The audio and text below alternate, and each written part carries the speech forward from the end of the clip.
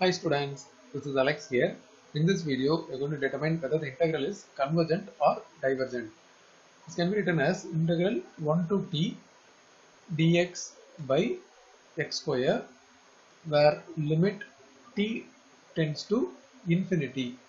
So this integration is minus 1 by x, and we have limit from 1 to t and limit t tends to infinity.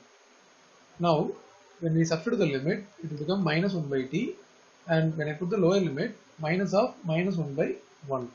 So, totally, we also have limit t tends to infinity, and this can be written as once again minus 1 by t plus 1. When I substitute the limit value t tends to infinity, we get 1 by infinity plus 1. Anything divided by infinity is 0, and we get answer as 1. It's the finite value. Therefore, we can say it is convergent.